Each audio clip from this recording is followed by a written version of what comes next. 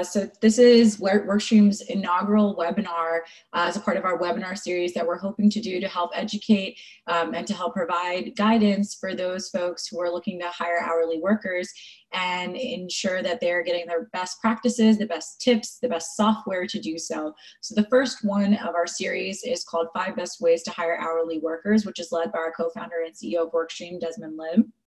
To give some background on Desmond, like I said, he's the co-founder and CEO of Workstream, which is an automated hiring platform for companies hiring hourly workers.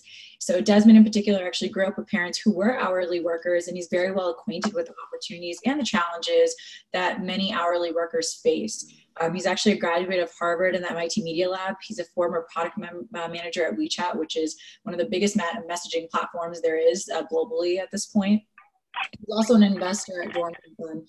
He's actually currently based in San Francisco with his wife and now 2 daughters. Recently became a dad to a 2nd daughter. So we're really excited for Desmond to be walking us through these 5 best ways to hire hourly workers for your business.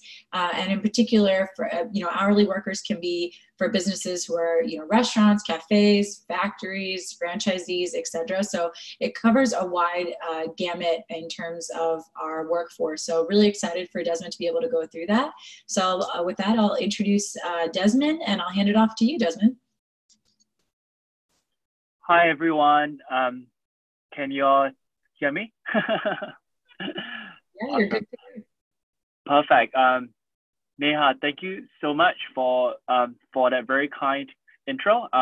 It's very nice to be able to be here today to actually share more with everyone. Yeah, I'm very happy to start and to move forward. Shall we, Neha? Yeah. Awesome. Hey everyone. So just to share with you, right, one of the main reason why I'm actually focused on this space is that I actually grew up in this space. Both my parents, they were both actually hourly workers. My dad's a driver. My mom, she's a cleaner. They both only finished 4th grade. So I'm the first to go to school and to come to the US on my own. I'm actually from Singapore, but I've been in the US now for the past 7 years. Came to the US for school. So when I was back in this college, I founded my own Thai food restaurant selling tom yum, pad thai, curry. It was very fun, but it was also very tough having to hire people, manage them. And I think that was really where the roots of it all started. I saw that there was a huge gap in this space. And that's why for the past few years, I've been trying to dedicate my whole career towards this space, which is trying to help others, being able to hire hourly folks better and also faster. So, and maybe I will move forward now to this next slide to share with you a bit more about the current landscape. Actually, Desmond, it seems like some of our attendees said that they can't hear you.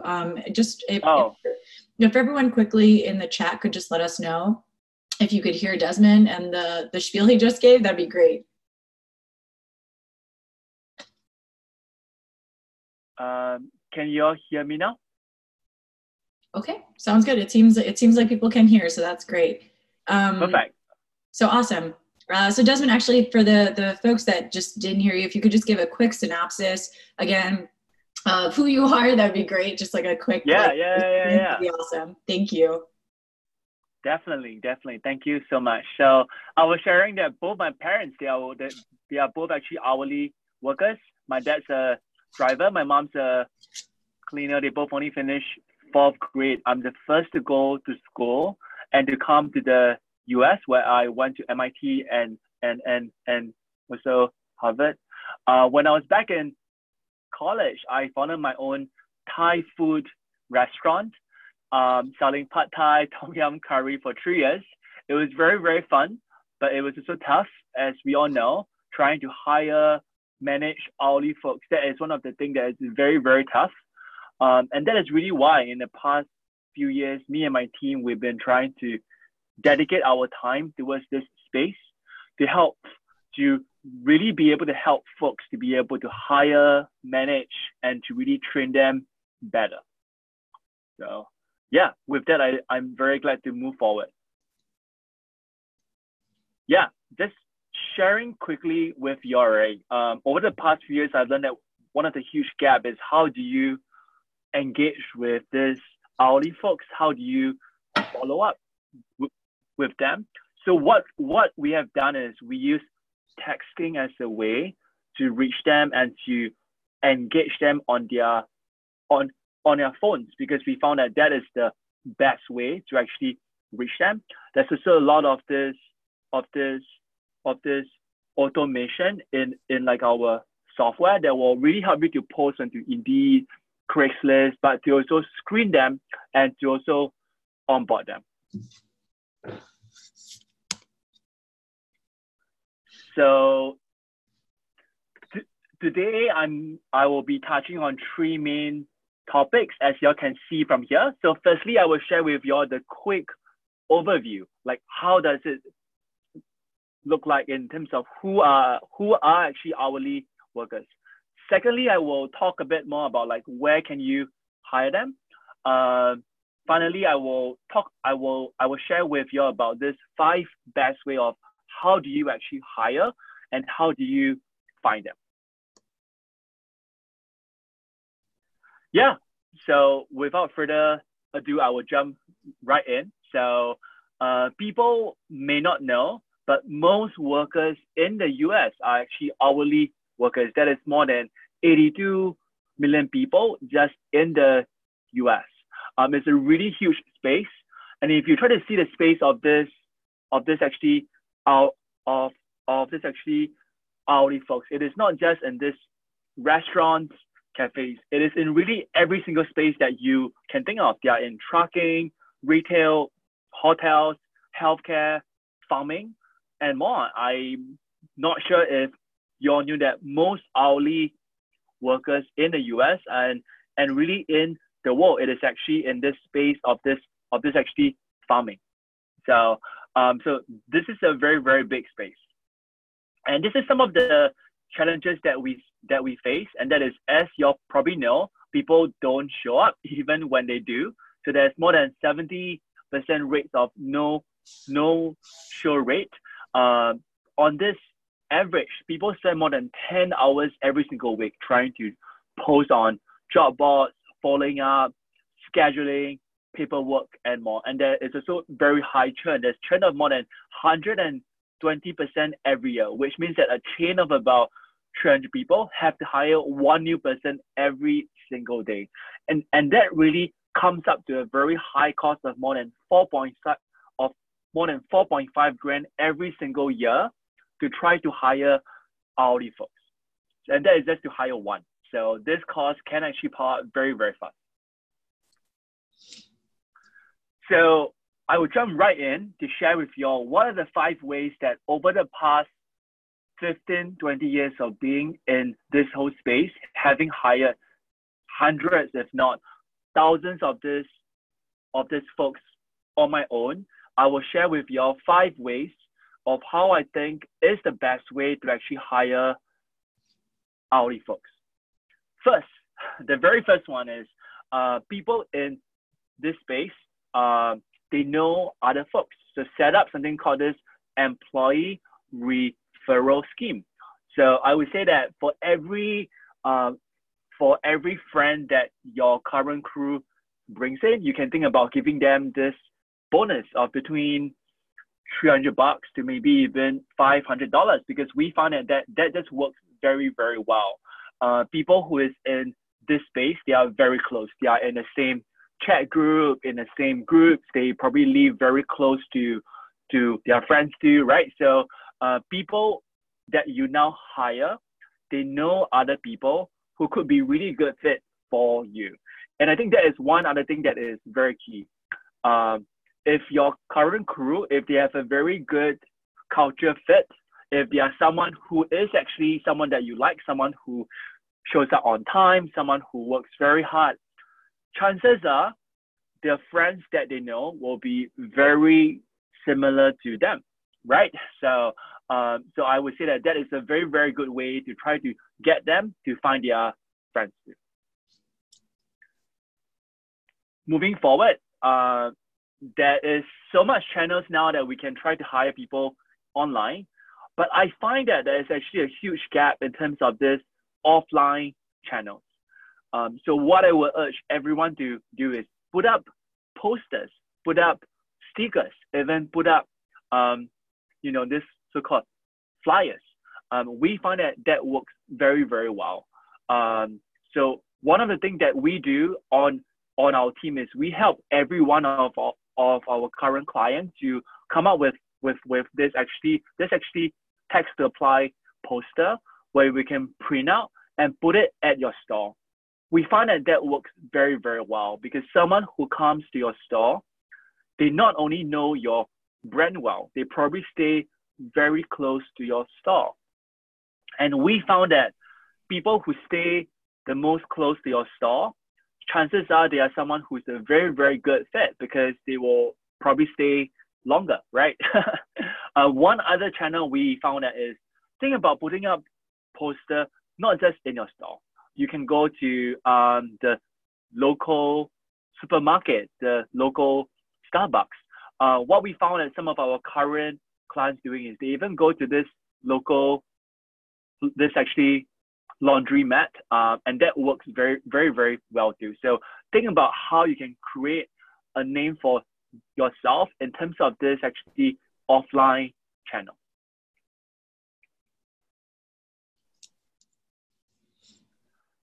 So thirdly, I know many of us are very used to posting online for jobs. I don't know whether you all know, but the timing that you post, it is actually very key. So which channel that you post at and when do you post it? Do you post it on Fridays at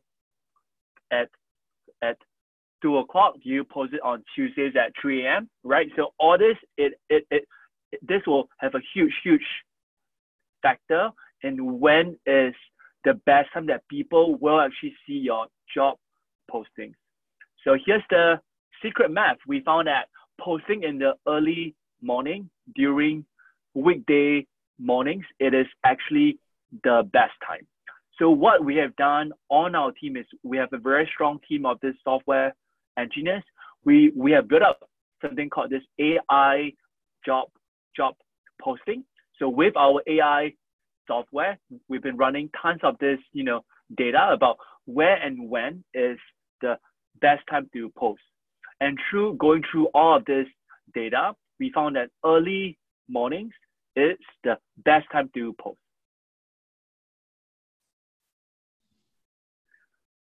Fourthly, as you probably know, many hourly folks, they are part of they are part of many closed groups.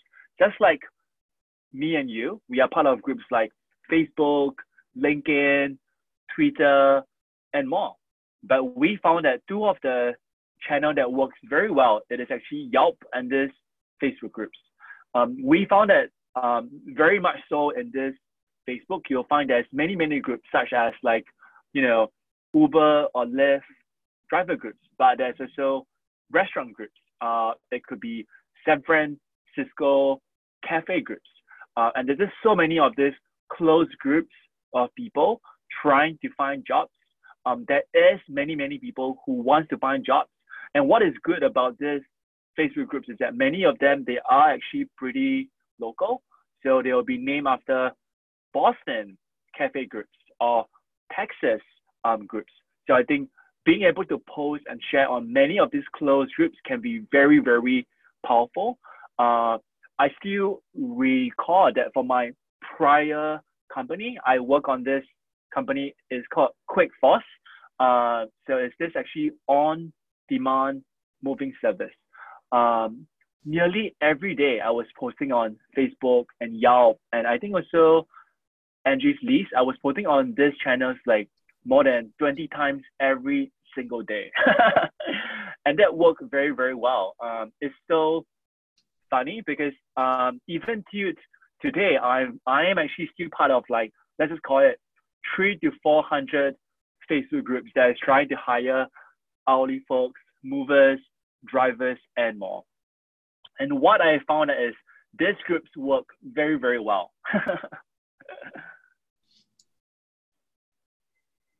Finally, last but not least, I find that trying to plan this job fair or this hiring event, it works very well. Try to choose a time, let's just call it 1 to 2 weeks from today, buy some food, buy some drinks, and try to plan for some swag, right? Maybe some t-shirts and marks for your own brand. And we find that trying to organize this job fair with this fixed time where people can come in to just learn more about your brand, learn about your team, and learn more about what you have to offer. We found that that works very, very well. Once again, now there's so much things that is actually online. And it is so funny just because there's so much things online now there is a huge gap in terms of this actually offline channel. So being able to organize this job fair, hiring event, and being able to actually being able to actually plan this event, it is actually very powerful because you will be able to bring people in face to face to kind of meet with your team. So yeah, so I would say those are the 5 top points that I have. I'll be very, very glad to answer any questions that y'all have. So yeah. Yeah, so if you have any questions, definitely drop them into the chat. I actually had a few people email some questions in advance. Desmond, if you're fine with it, well, we'll give some time for folks if they have any questions to put into the chat, but I will go through a couple of the questions we've received beforehand. Sounds great. Awesome. Thank you. So we have one from Austin who is asking seasonal employees, do you have any tips for hiring them? Are you trying to say like someone who comes, maybe work just for the summer and go? Yes. Yeah, so I think there's quite a few tips for that. I feel like one of the very first tips is, it is very simple, but it is very true. Try to hire them early, right? So if you're trying to hire someone for the summer, hire them for this winter, know that you really have to start early. Start like 2-3 months in advance, right? That is the very first point. Second point is, think about trying to tap into sources of these people that will only work for this summer. One of the sources that is very good is actually students, because students only have free time in the summer. So we found that that is a very good way. So try to hire people early and try to tap into sources of this folks who could be a fit for this time of the year that you need. So I would say those are the 2 top things that I have. Great, awesome. So another one came from Jaren, actually, related to franchises. So for franchise owners who manage multiple locations, do you have tips on hiring across multiple locations for hourly employees? Yeah, that's a really good point. So as y'all probably know, right, one of the things about this actually offline hiring, it is that every store can be very far away. So if you are this owner with about 4 to 5 stores, you are actually having to hire them not just in the same spot, but that will be across 4 to 5 stores that can be very, very far away. So what we learned about that is trying to be sure that every GM on each store, that they are actually in sync. I think that is something that is very, very key, because someone who comes to work at a store in this Palo Alto may not be a fit, but she may stay closer to this, to maybe SF. So she could be a fit for that store. So one of the key points I have is like every GM in your team, they should be talking. They should be in sync. They should be on the same team. And that is very helpful to be able to share people across each store. That is the very, very, very, very, very first point. Second point I would say is trying to create this so-called consistent culture across every store. That is the part that I think can be perhaps quite tough because every store they would actually have their own GMs, they will have their own leaders. So trying to create that same culture across every store can be very tough, but I think that is very, very key. So I would say those are the top 2 points that I have. Awesome. And it seems like we have one in the chat from Desiree who's asking, we get employees in the door, but they don't stay because we have so many stores in the area competing for workers. How do you get workers to grow and stay engaged? That's a great question. So how do you get people to stay engaged when there's many other brands who is trying to fight for the same like talent? So I would say that coming back to the point of really culture, I think that is really very key. Whether your team is 5 people, 50 people or more or less, I think trying to create a strong sense of this culture, a strong sense of this teamwork, it is very key because when you have a very strong, very good culture, people will stay, right? Being able to pay more is great, but I would say that people are always able to try to bring up your pay. So being able to create and really foster a very strong culture of teamwork or being able to help others of this service, I think all those will be very, very key to really help your team to be able to keep and to be able to train talent. I think that's the very first point. Second point that I have to like offer is try to provide training. We find that trying to provide training is very key. Not just to train people to be able to do their current job well, but being able to train them such that they will be able to try on new roles or new jobs in the next couple of months, in the next 6 months.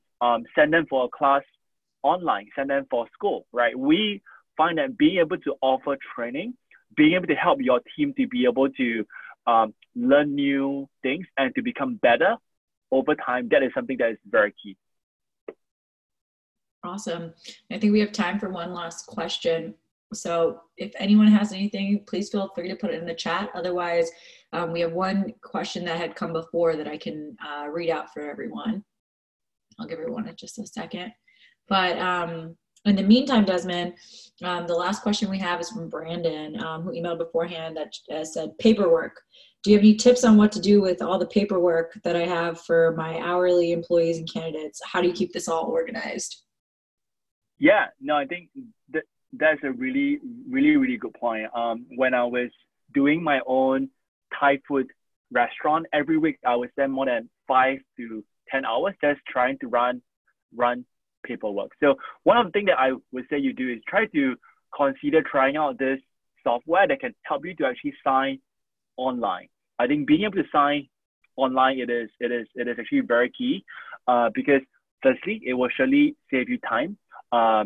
Secondly, you'll be able to store all of this actually paperwork online, which would actually make them very, very safe. So I would say that is something that you can try out. And just to put in a very, very small plug here, with our software Workstream, we are actually able to do that. So what we do is people are able to do everything via texting and with your finger, where you can sign with your finger from your phone. So that will be very helpful. So I would say that one of the key things that folks should think about is try to use some kind of software. Can be ours, can be someone else's, but being able to sign things online, being able to actually bring everything online to your phone, I think that will be very helpful, where you can store all of them in your cloud. So yeah. Awesome. Well, I don't think we have any other questions via the chat, but Desmond, thanks so much for giving us so many great tips on how to hire hourly workers. For everyone who is on the call, we will be sending out a follow-up email that includes the recording of the webinar. Please feel free to share it. And if you have any ideas for future webinars that you'd like to have us cover off on, please definitely let us know. But thanks so much, Desmond, for leading today's session. And thanks so much for everyone else for attending. Thank you, everyone.